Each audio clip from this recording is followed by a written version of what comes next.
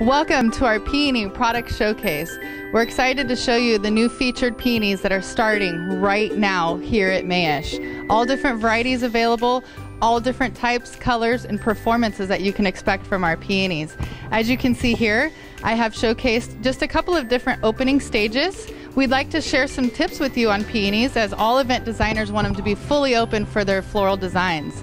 Peonies, they're going to come in nice and tight, a little bit tighter than you see this peony here. The tricks to the peonies are to go ahead and give them a nice, fresh, angled cut. And you want to remove the foliage below the waterline. The foliage below the waterline can actually cause mold and lessen the life of the peony. So be sure, designers, to remove that foliage. It'll also allow the peony to absorb the water faster. Now peonies, they always say, how long do they take to open? Peonies really have a life of their own, but what you want to do is get at least a week's advance before your event.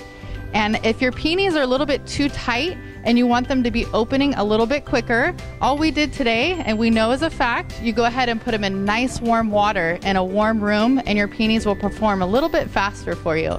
On the flip side, if you'd like your peonies to not open as quickly, you can store them in a cool room, use nice cool water, and really you can get to the point of using ice water if you like, and store them in a cooler room like I mentioned, and the peonies will not develop as quickly.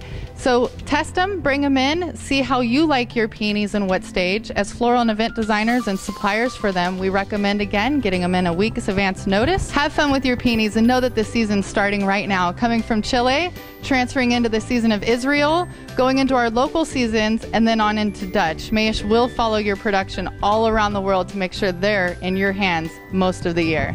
Thank you, I'm Charity, and I'm so happy to bring these beauties to you today.